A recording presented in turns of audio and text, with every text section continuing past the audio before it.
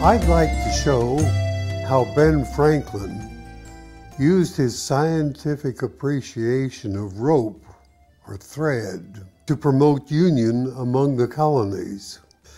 At present, we are like separate filaments of flax before the thread is formed, without strength because without connection.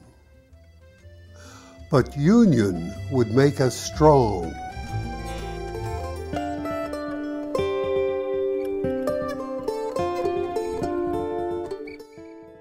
Well, in the mid-1800s, the rope making was a very simple operation.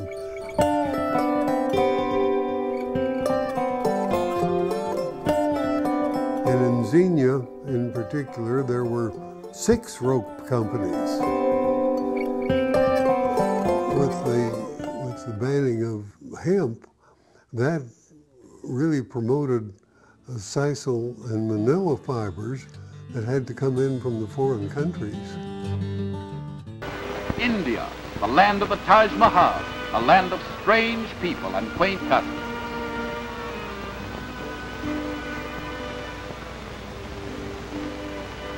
From this faraway land to Xenia, Ohio, is brought jute fiber. Raw jute is trucked from the jute warehouse to the bale breaker.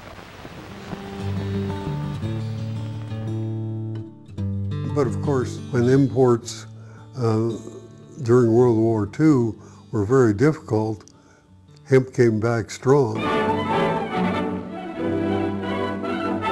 Hemp for mooring ships, hemp for tow lines, hemp for tackle and gear, hemp for countless naval uses, both on ship and shore. Hemp for victory.